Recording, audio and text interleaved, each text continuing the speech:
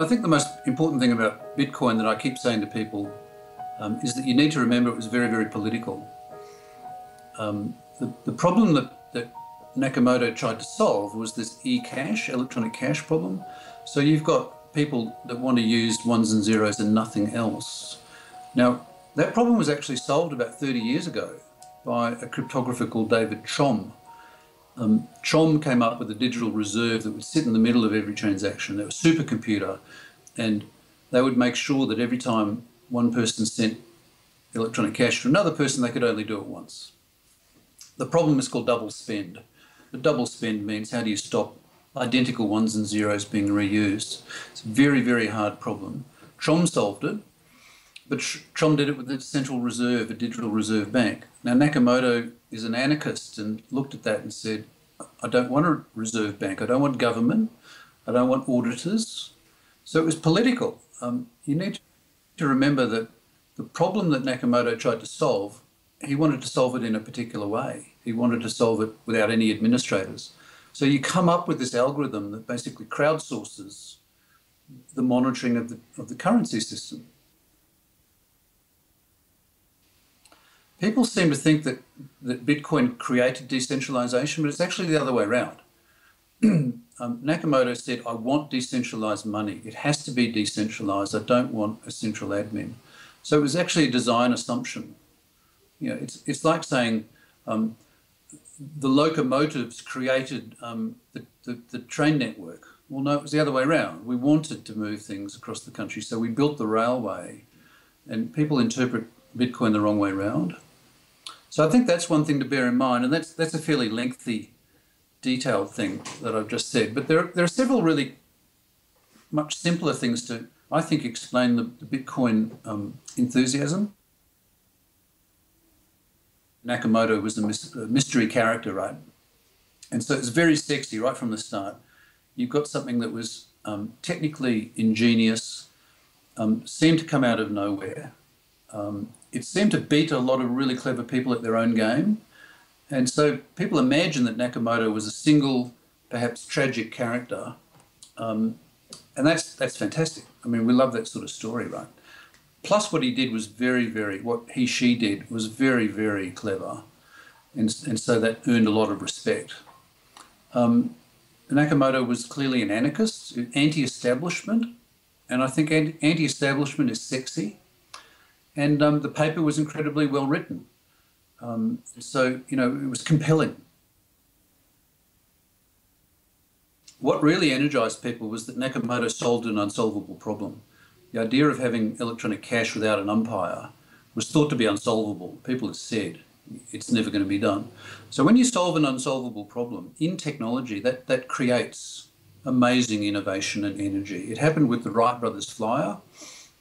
So the very first powered aeroplane just amazed people. They thought it was magic. They didn't, you know, photography was the same.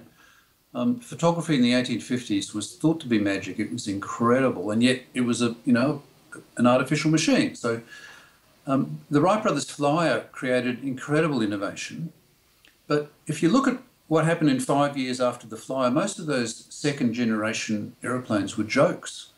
You know, the inventors came out of everywhere trying to copy the flyer. And you see this with blockchain. People are running out of everywhere, copying the blockchain and really making a terrible mess of it most of the time.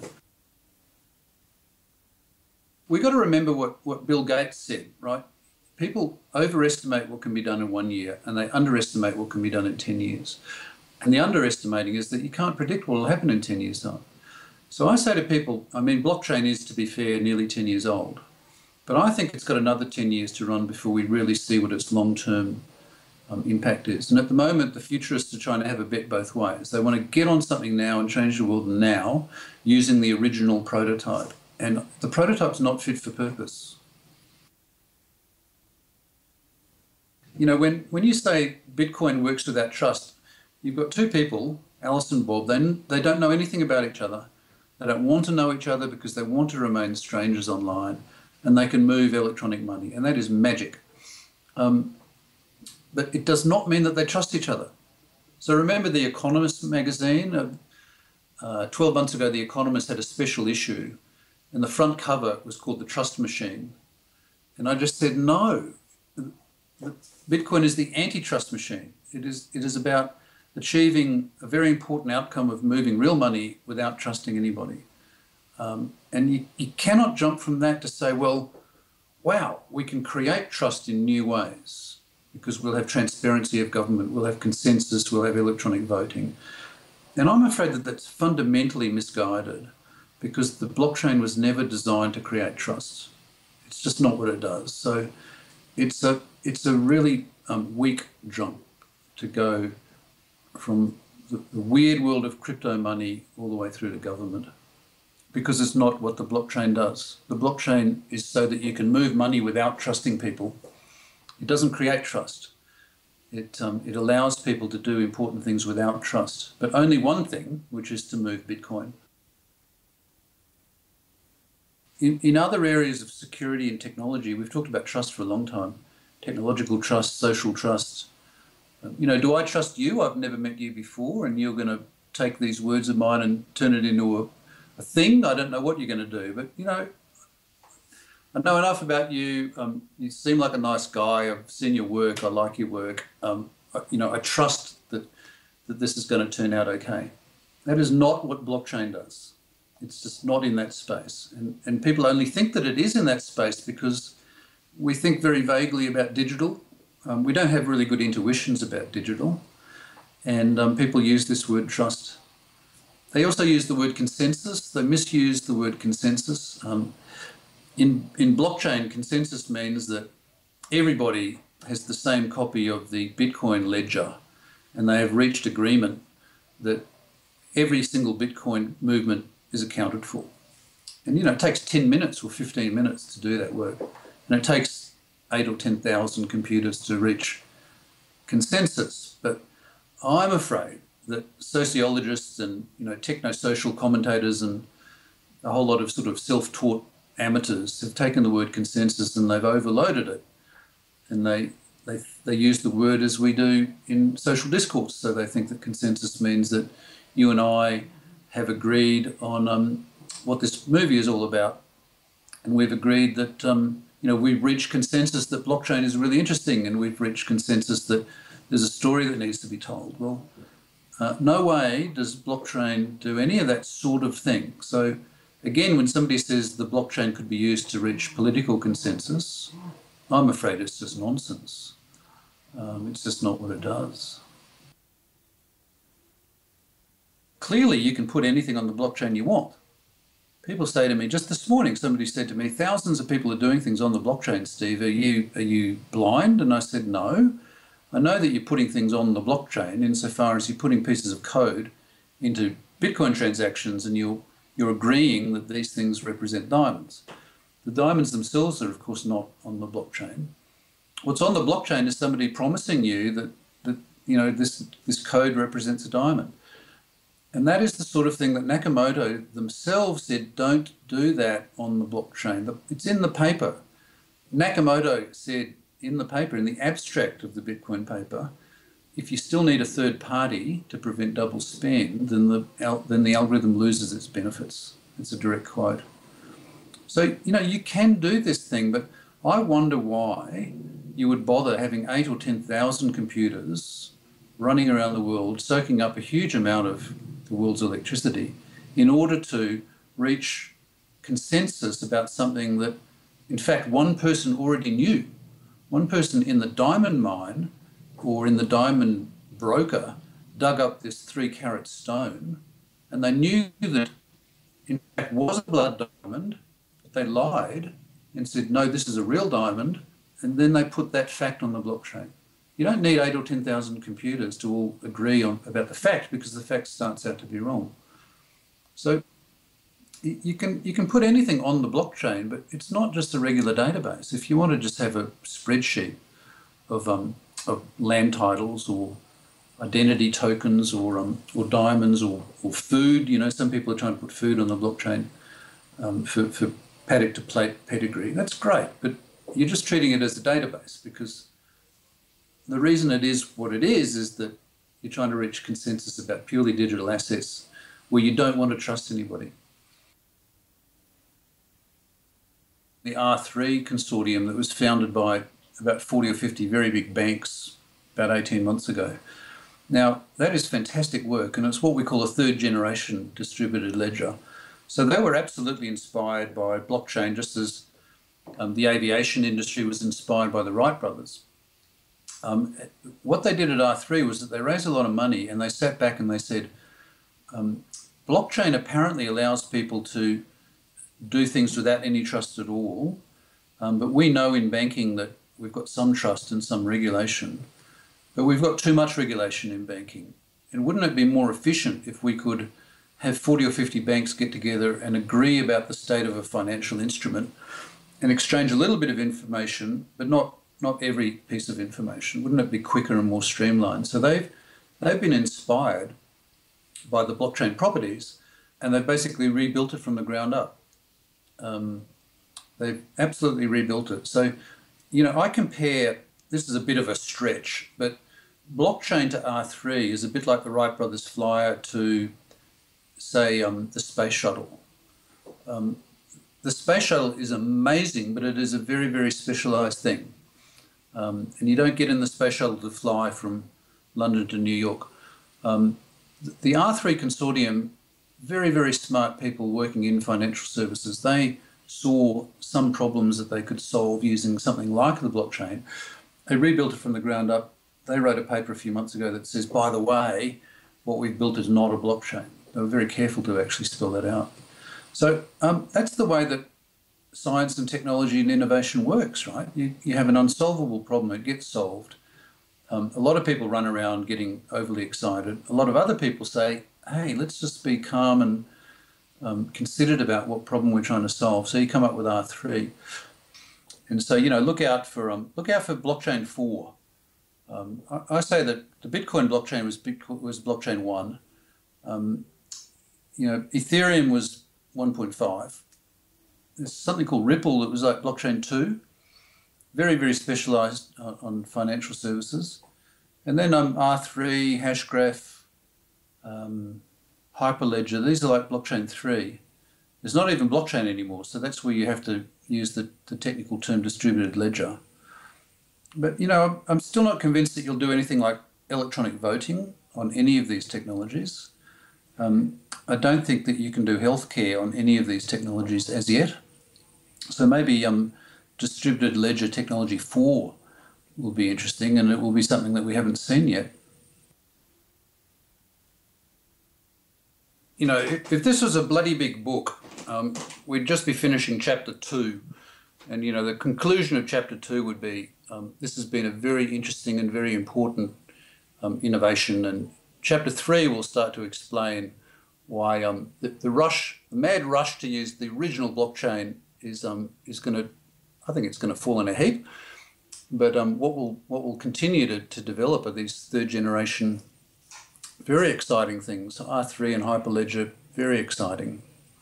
Every cloud has a silver lining, and if the silver lining of the hype is that it created a lot of interest and a lot of investment in new R&D, then that's great.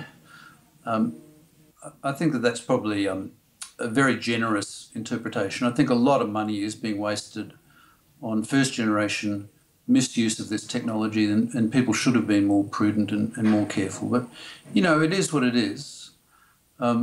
Without a doubt, the very good thing that's coming out of the original invention is that it is inspiring a lot of innovation. And, like with any innovation wave, like I said about the Wright brothers flyer, if you look at the first generation aeroplanes, most of them were just farcical. But 10, 15, 20 years after the flyer, you had a real airline industry. And I think that the same thing will happen. So, afraid to say that we'll look back on a lot of these first generation blockchain applications as like early vintage vehicles, and they'll all be, we'll have a little sympathetic chuckle about a lot of them, I think. But I'm very optimistic about the future.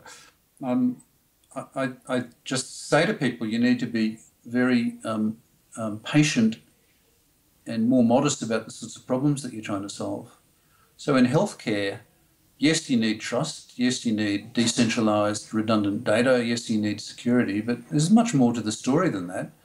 And you shouldn't be spending $1 million on a blockchain database until you do some really nice requirements analysis and become a good customer.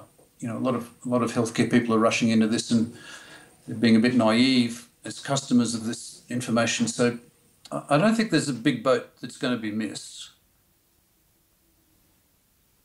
You can put anything on the blockchain you like, but you can also do something like cook a roast beef on top of your engine. You know, you can wrap up a piece of meat in some foil and cook it on your engine, and you get a mediocre result. And you can damage your engine.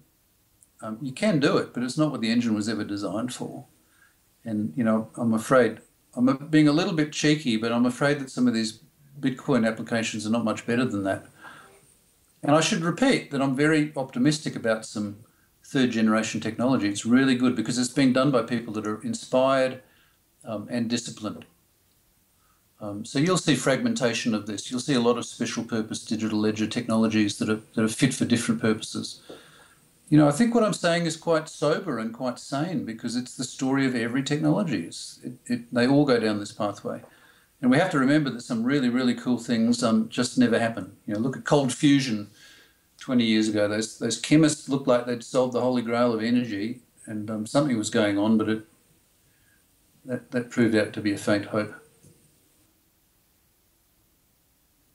If you're very Darwinian, you could say, look, what we've got here is like a Cambrian explosion, and there's a whole lot of random mutations and some very, very strange sort of six-legged, three-armed, tentacle sort of submarine monsters are emerging, and some of those things will survive and some of them will die and go extinct. And if you're really cold Darwinian, you'd say, you know, at the end of the Cambrian explosion, we wound up with stable species. So you can take that view if you like, but you know, we're not like that.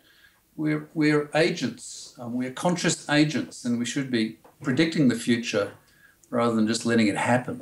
And yeah, I think that we need more critical thinking and better application of blockchain than just letting these things sort of randomly